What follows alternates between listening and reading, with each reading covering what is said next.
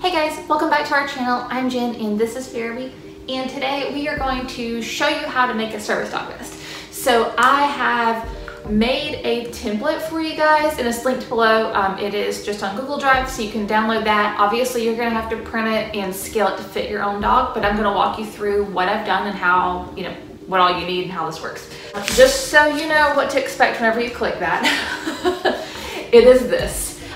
So you are going to have to, actually scale it and figure out where it fits on your dog. I'm going to show you where it's supposed to fit on Pharaby, so you can kind of do the same on your dog. So there is a half of a back of a saddle pattern, and then there's a pocket. So we'll go over that shortly. I've linked all of the things I'm about to show you below. You just need some fabric. I usually buy a half a yard. I've already cut out the fabric for her vest at this point. And I've also cut out fabric for a matching mask for me. This is what I have left of a half a yard.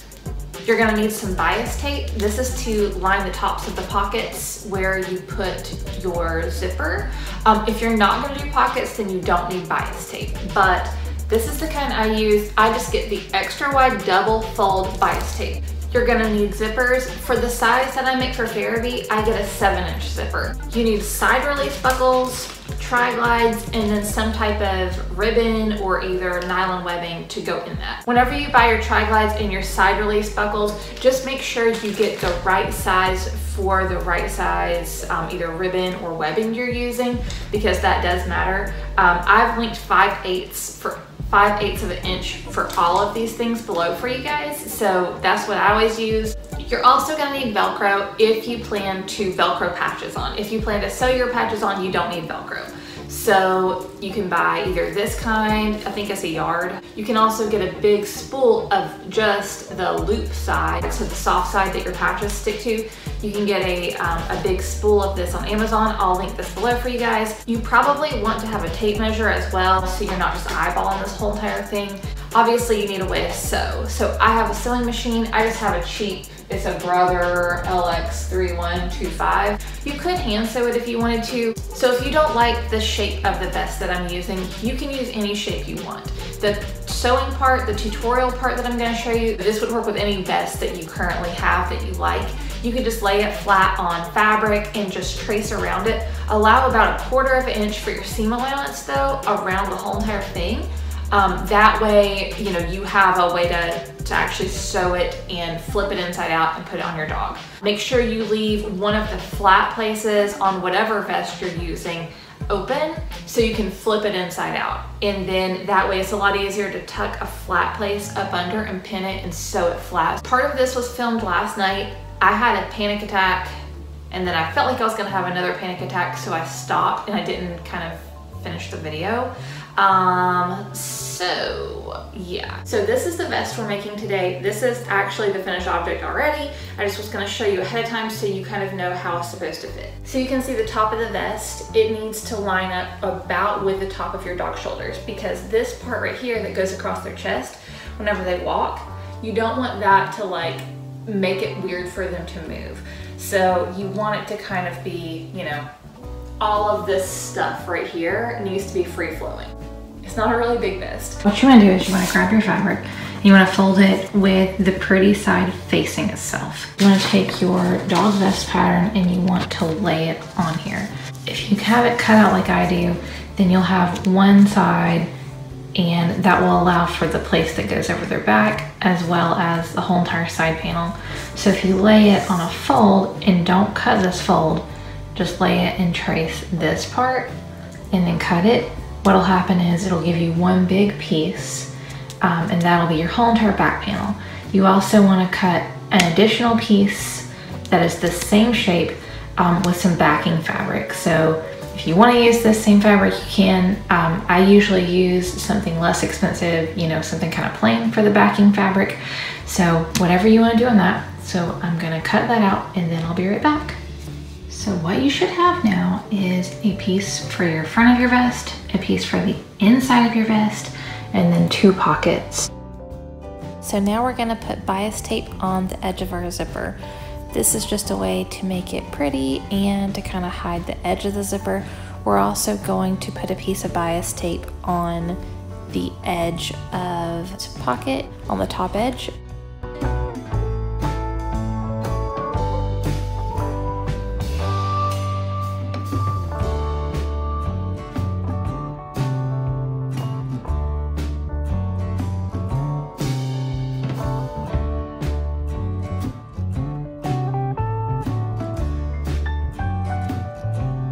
Show you how we do the Velcro part.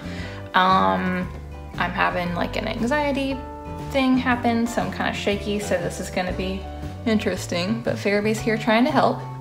So what you do is you take your patch that you intend to use, and if it's a Velcro back, then you're just going to want to cut some Velcro so it'll match the size. So what I usually do is I will just lay the patch out, and then I will put Velcro. So make sure the Velcro is gonna be the right length for it. This Velcro is obviously not as wide as my patch, which is okay, it doesn't matter, or as thick, whatever this direction is. But what I do is I just cut a couple strips, and then I line that up on my vest. And then because I've already done one of these, what I want to do is just make sure that my Velcro placement is somewhat the same. And the way that I do that is usually just flip it over and kind of say, okay, so these are going to be opposite sides. So let me just put it here-ish for the top one. Maybe down a little. Okay. So right there looks good to me for this side. So then what I'll do is I'll pin it in place, and I'm just using straight pins.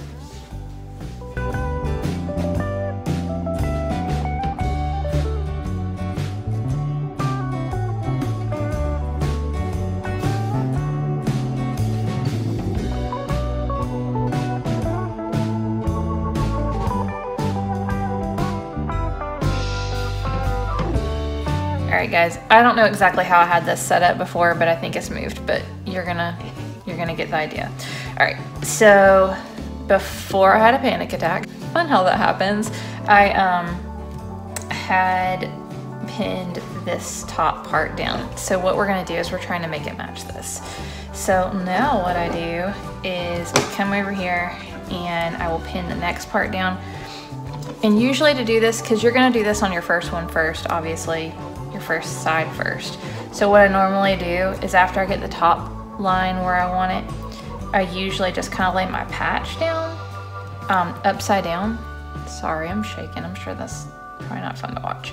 But then what I usually do is just kind of pin it kind of like around the right spot, which is gonna be here.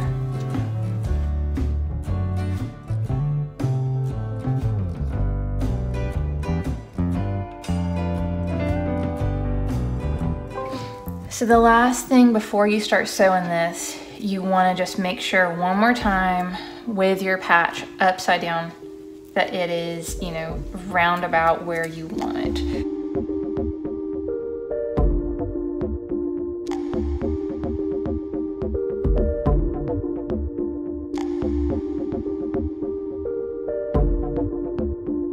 Now what we're gonna do, we have the Velcro sewn to both patches. And I know, Mommy's okay. She's still helping me because I had a panic attack, anxiety attack, whatever happened. Zippers sewn onto our pockets and our Velcro sewn onto our pockets. You need to do this first so that everything, you don't have to sew this inside out afterwards.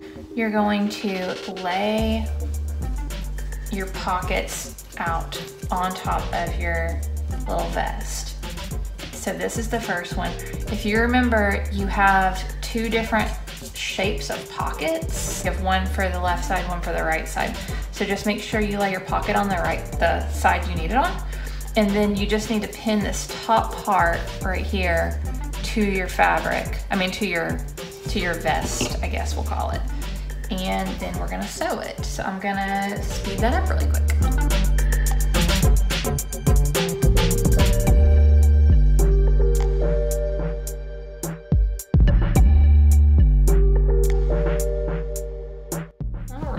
So now what you should have is you should have your two pockets sewn on, one on each side.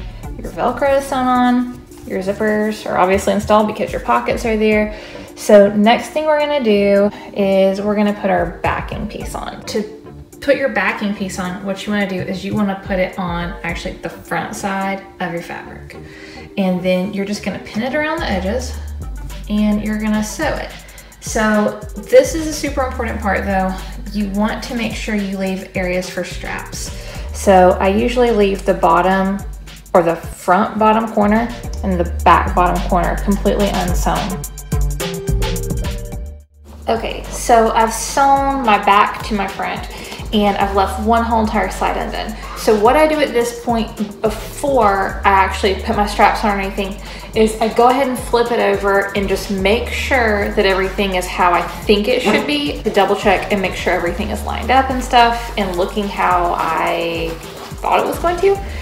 So I've sewn the back panel to the front panel and everything's done except I need to add the straps now. I cut a length of ribbon that will make, you know, the front part of her vest. And I'm actually just gonna measure it to this because I know this is actually one that fits her perfect. You could put a way to adjust this on the front for yours, but obviously you don't have to, but you just want it to go around the front of them.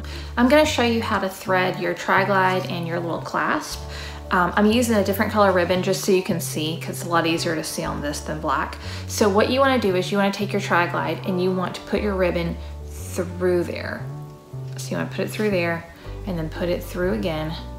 So it'll look like that. All you want to do is you want to sew this area right here. You're going to sew a seam going up this way. I usually sew over it like 3 times or so, and then you're going to make a little X through here, and then you're going to sew it again right here. So after you have your tri-glide sewn on, what you're gonna do is take this tail part right here and you are going to thread this side of your buckle. You're gonna thread it in through. So you're gonna do it just like this.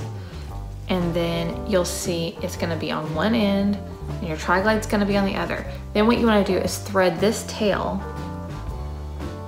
through your tri-glide like this.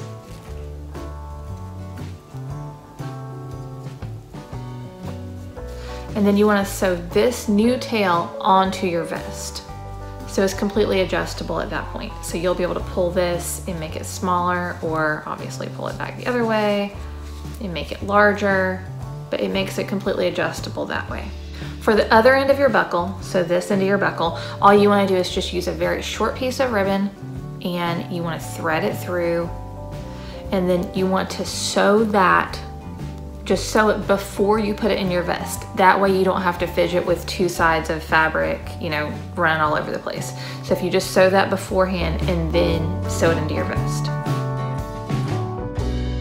All right. So I've sewn all of this stuff on here. So what I'm gonna do now is we're gonna put this inside of the vest. So that was why it was super important to leave one side open whenever you're doing this, so you have room to reach.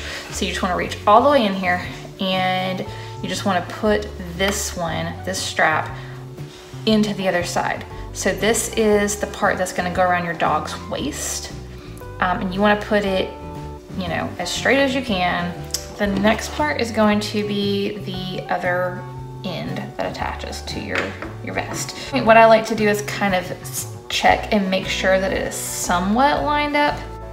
So like right there, looks like it's gonna be good. Now last but not least is the front strap. Try really hard to make it straight, like in line with the zippers. So don't look at the fabric because the fabric's curved, so look at the zippers. So this is what your finished object should look like as far as the shape goes, obviously. And I do want to show you guys, whenever I was talking about sewing the tri-glide on, this is what I was talking about with a little sew it and make a little X part. And this is what the inside looks like. Mine's not going to lay flat because my front strap is not adjustable. This is what it looks like on the inside. What I do after I have it flipped inside out is I go ahead and just make a seam around the edges, like on the outside part, just to keep it straight and make it look more crisp. So that's it. I hope this was helpful to you guys. Leave a comment below. Let me know if you do crafts. Let me know if you've sewn anything for your dog. Also, share this video if you know someone who would find this interesting. Don't forget to subscribe to the channel and give the video a thumbs up, and we will see you soon. Bye guys.